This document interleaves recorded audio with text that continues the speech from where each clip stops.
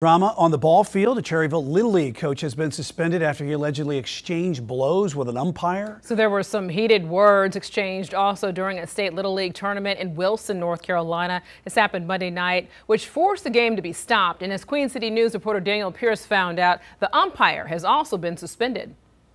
It's a beautiful sport full of passion, which has been known to get heated at times. Monday, unfortunately, was no exception. Let's take you to the Cherryville Little League Facebook page, July 15th, 7-11 at night. A post made highlighting the 12-under game against Bull City beginning at 8 o'clock.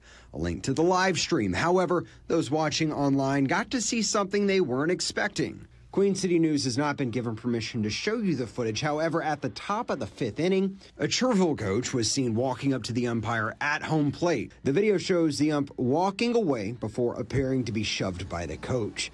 The two began to exchange blows. The umpire appears at one point to hit the coach with his mask. It wasn't a one-off incident that led to it.